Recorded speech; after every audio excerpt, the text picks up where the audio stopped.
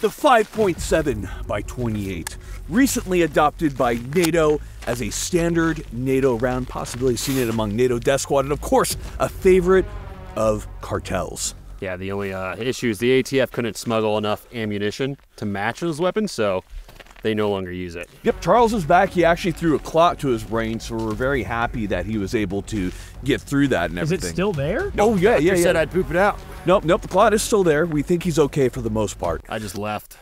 In any case, the 5.7 is a round that you can absolutely see. It's been around for close to 23 years at this point, and in fact, there's a lot of myths surrounding the 5.7. Micah, what have you heard about the 5.7? What can it do? Extremely armor-piercing. Just deadly. Super crazy. Incredibly deadly. Yeah, it really goes 4,300 feet per second. That's not true. Don't quote Charles. Is that a hammer? Yeah, it's the only thing I could find out here. It's fucking real ante up, dude. I had like 7 Red Bulls.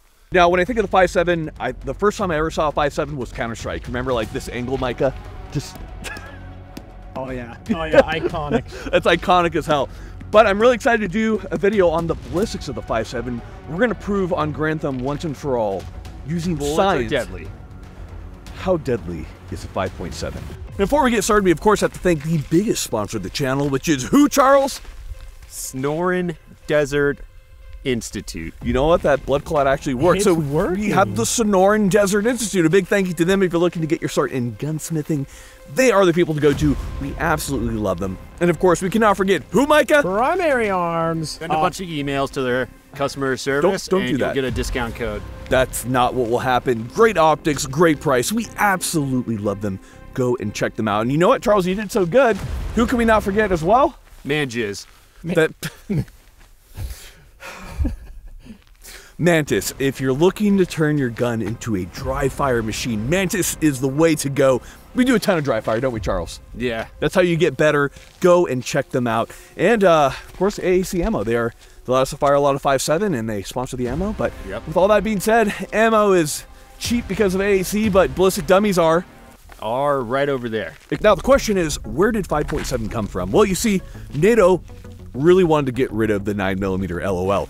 So a couple different companies put forth solutions. We, of course, had Heckler & Koch, and we had FN with the 5.7 by 28. So this is the 5.7 by 28. It looks like a baby little 5.56, doesn't it, Micah? Yeah. So right here, we have a 5.56 round. We'll go ahead and put those side by side. You can see they look very similar in many ways.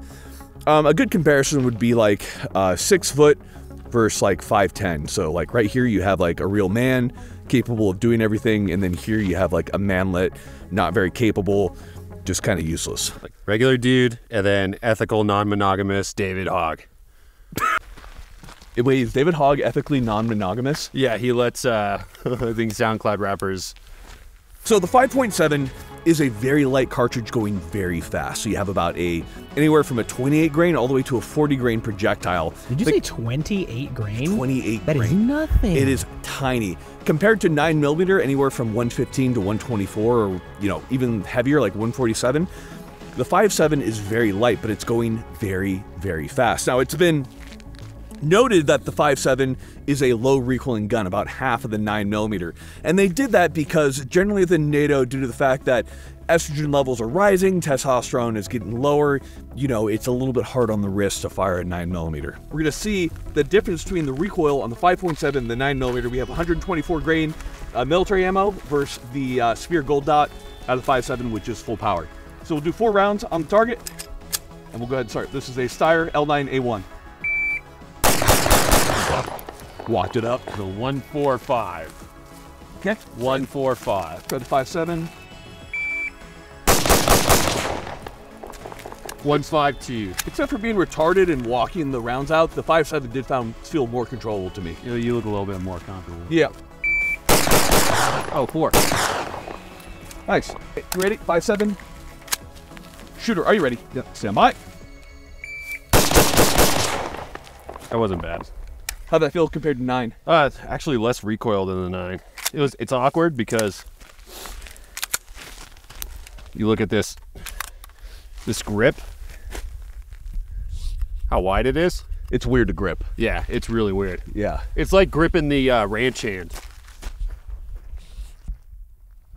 I don't know about half the recoil of 9mm. I will say it certainly recoils less. Charles, what do you think? Yeah, it recoiled less for sure. Just a little bit more awkward to grip, so maybe your perceived recoil felt might make you think that it's more, but it's not. Here, try it out, Micah. No, dude, that is significantly less. It's not half, but it's definitely less. So what we're going to be doing now is we're going to be testing 5.7 in ballistics gel blocks. We'll be using 3 different types of ammo. We'll be using Spear Gold Dot, which I think is probably what we'll end up using. AAC with their VMAX round, which I think will be super violent, and then just a normal American Eagle round. We'll also fire 1 round of the PS90, which has a 16-inch barrel to show you the difference in velocity between the two. Because a lot of the talks about velocity, they focus on a 16-inch barrel. With a 16-inch barrel, the round's screaming, not so much out of a pistol. After we found the most effective round, we'll be coming over to the ballistic dummy. Then we'll be testing in various areas of the dummy, which does a pretty good job of approximating what a human would do if you were hit with a round. We have bones, we have organs, we have brain and skull and everything. Can I explain the body? Can we do that and I explain the body? Yeah, okay, go ahead. Ready? It's an exact 1-to-1. We have large intestines, which important part of the body carries tricks and other vital cereals. What's wrong? Nothing. Just let me explain. Sorry, my bad. Okay, we're going to do a quick chrono to show you the difference between a 5.7 pistol and the PS90. 17-16. That's about on par for the FN57 with a defensive round. All right, come over here at the PS90. It's armed. Aim at the hero. Let me just. 41. Whoa. Neato. Space gun. Oh, it's like 400 FPS faster. Yeah, that's a lot. Okay, first up, we have American Eagle 40 grain out of the FN57 gel block. Ready? Oh, whoa. You see that little explosion? Flash of light. Oh, yay. Did he do it again? No, it did like the little, it did the combustive like compression effect. That's my favorite. I know. I want to see it on high speed. Next up, we have the VMAX from AAC. The VMAX is a projectile. This is made by AAC, and I think this will be fairly violent. VMAX, 40 grain. Oh, look. Yeah, a little projectile right there. There's the tip. That's fine. It broke apart. Very violent. Look at that, dude. The little red rocket. Yeah, a little red rocket, dude. Right, we have Spear Gold Dot, 40 grain. Ready?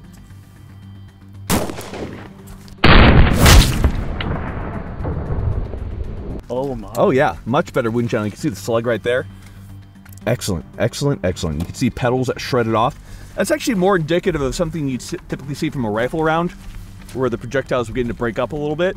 So that's exciting. I like that. Very cool. Let's go see what it looks like at high speed. You say sharded off? What? Did he say it sharded off? No. Oh, sheared. Based off what we're seeing, Spear Gold Dot is the best round that we've seen performance-wise, so we're going to be using that on the ballistic dummy. Now, we're going to test the Spear Gold Dot really quickly out of the PS90 to see the difference in terminal performance. We saw really good terminal performance out of the 5.7. I'm interested. What do you think? Hey, it's be ripping. I bet it'll go out the back. I bet it will crush. Blow out the back. Blow out the back. I knew that was going to happen. Is it low? Yeah. There we go.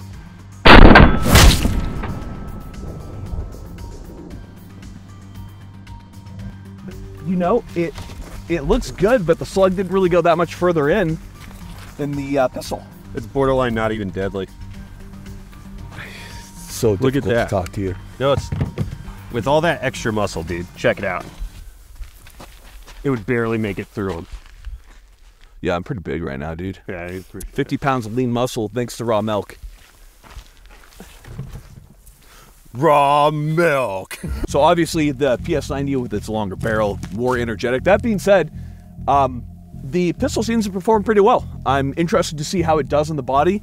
The only thing I can relate as far as real-world capability of the PS90 was from an unnamed department in the US when there was gunmen and they started shooting them with the P90, which was full auto, of course. And as they were shooting them, it's a 50-round magazine, so it takes quite a while to shoot the entire magazine. As he was being shot, he said, "Please stop shooting me with that thing." I'll say this, I definitely wouldn't want to get shot by the 5.7. It seems to be fairly effective from what I've seen. Charles? Yeah, it seems to do exactly what all the other bullets we've tested done, which is they will fuck you up. You're such a buzzkill sometimes on these videos, dude. Sphere gold dot on dummy, upper right chest.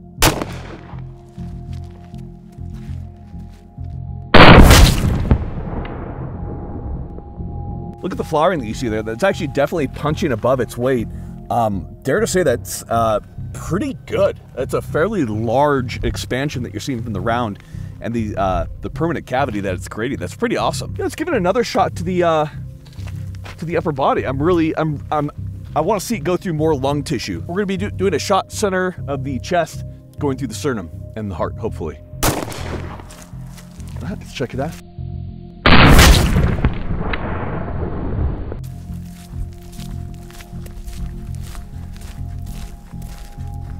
Nice, not center. However, straight through the rib.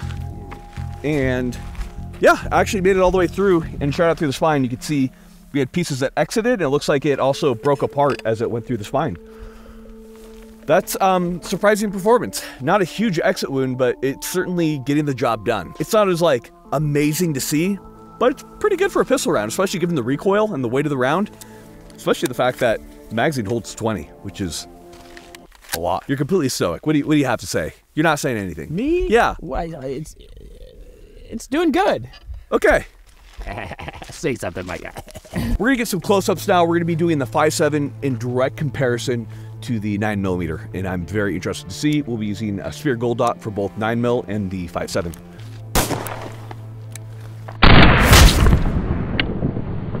Next up, we have 9mm Sphere Gold Dot. Actually, Charlie's personal camera ammo. Right? Yeah. Yep, old spear.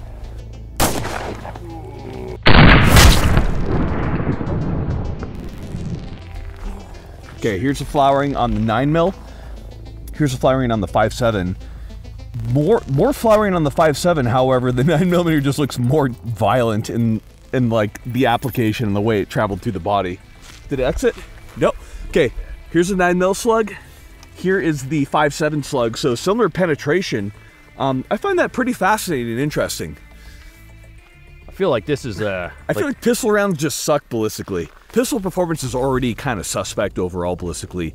I don't know how many videos. Have you seen, Micah, of somebody being shot by cops by 9mm and just taking They just keep walking round forward. after Yeah. round of Sphere Gold Dot to the chest? Pistols aren't great, so I would say between the 5.7 and the 9mm, I would say the 9mm seems to be exhibiting more energetics as far as the things that it's breaking through. I will say the flowering is larger on the 5.7. However, it seems that the permanent cavity of what's left there is definitely more with the 9mm, which gives me a little bit more, I feel better about the 9mm. Like, we're doing gut shots, and let's see how it does.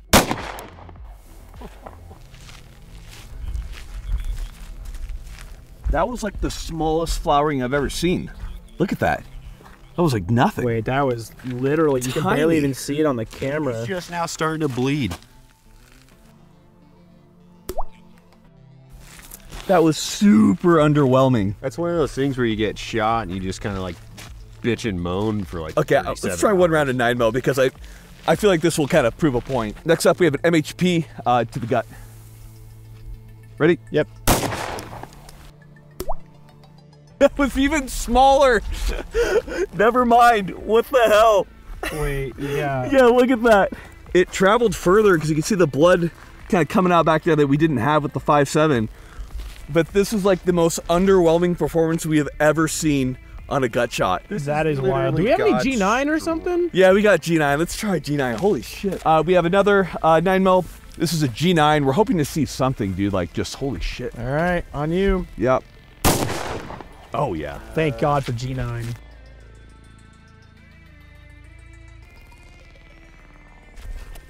G9 is just the most violent round known to mankind. Oh yeah, Dude, look at that. Oh my God, look at the back. Yeah. Why is G9 just... G9's a goat. G9 will get you those up close parking spaces, dude. Look at that spine, dude. Counter-terrorists win. This is slowly proving to be the most underwhelming round we've ever used. Let's try like a temple shot. Headshot.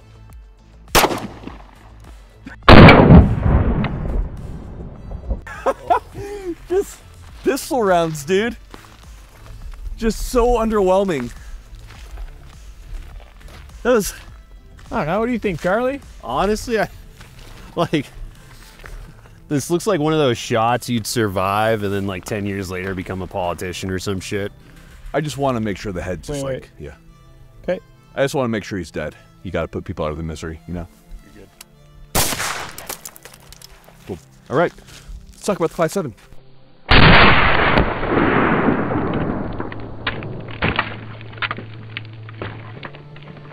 Okay, final thoughts. Charlie, 5.7.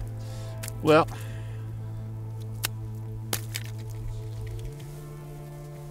it's underwhelming. There's, honest, I think I would rather get shot with that. Out of anything, You take 5.7? yeah, I think I could get shot with Yeah, a 5.7 and still charge. Hey, if you had to get shot with 9 mil or 5.7, what would you get shot with?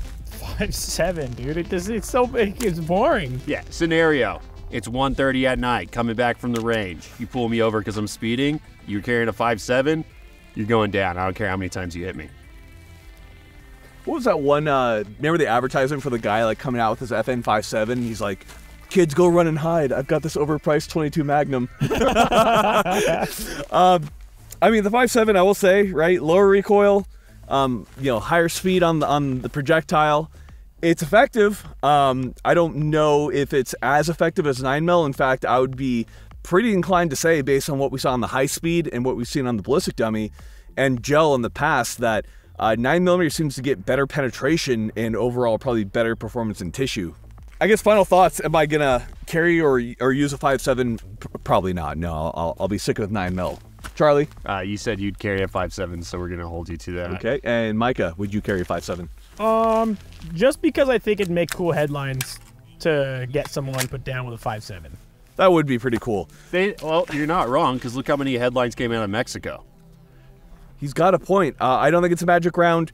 Point is, it's effective. It's not this crazy, insane round. The armor penetration capabilities mostly come from the P90 with longer barrel length and with projectiles that are specifically made to be armor piercing, which are actually very hard to get nowadays. So it's kind of a wash, in my opinion. Will those armor piercing go through level 4? No. No. So pretty much you have to be in Mexico, stumble upon a cop, and also have armor piercing to be able to take that cop down in Mexico. Who goes to Mexico? I don't know what he's talking about right now. Point is, guys, probably carry 9mm. Get training though. If you're trained with this, you're going to be very effective. So get out there, train, be good with whatever you carry. I feel like we shit on the 5.7 really hard. It works. It'll kill someone. It will kill. It will kill, right? It'll kill. Is It'll that kill, yeah. fire? Go train. We appreciate you guys. We got way more great things coming. Better than the 5.7, that's for sure. And stay tuned. Final thing for you guys, dad advice, since Charlie's back. Oh, hey. Yeah, dad advice. All right, so this You're is actually a father. Yes, I am. Of so many just out there. But anyways, dad advice. So check this out.